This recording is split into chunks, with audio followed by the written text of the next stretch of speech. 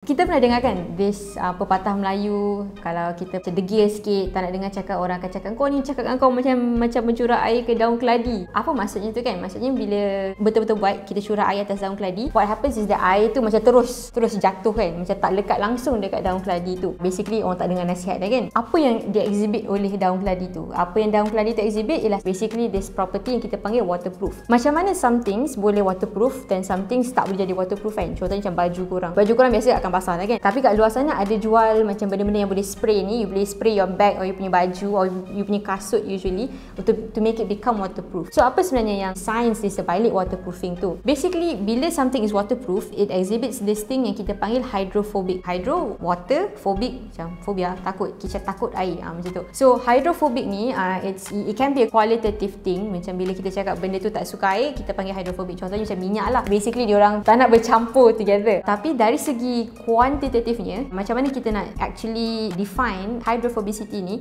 is through this thing yang kita panggil contact angle. So contact angle is basically kalau korang ada flat surface of anything, any material, and korang letakkan one drop of water on that flat surface, drop of water tu akan bentuk macam mana? Adakah dia akan make like a perfect circle, ataupun adakah water droplet tu actually akan cover the surface of the material? Bila kita ada flat material dengan that water droplet, contact antara flat material tu dengan the water droplet ada satu property yang kita panggil contact angle. That contact angle is what would later define hydrophobicity. Kalau the contact angle tu is 90 degrees or more, that means material yang flat tu ialah hydrophobic, meaning dia tak suka air. Air akan mengecut, tak nak kat dia. Tapi kalau sesuatu material tu kita curah air, the contact angle is 90 degrees or less, benda tu bukan hydrophobic, meaning air nak dekat dia. Macam baju lah, kalau korang curah air kat baju, air tu memang masuk terus kan, contact angle dia basically zero. That means baju tu is not hydrophobic lah basically. Kenapa sesuatu substance tu jadi hydrophobic is back to intermolecular forces. Kita ada water molecule, dia sebenarnya ada imbalance of charges. Ada satu bahagian tu yang lebih positively charged dan ada lagi satu bahagian tu yang macam lebih negatively charged. So disebabkan ada some parts yang positif, ada some parts yang negatif, dia lebih attracted to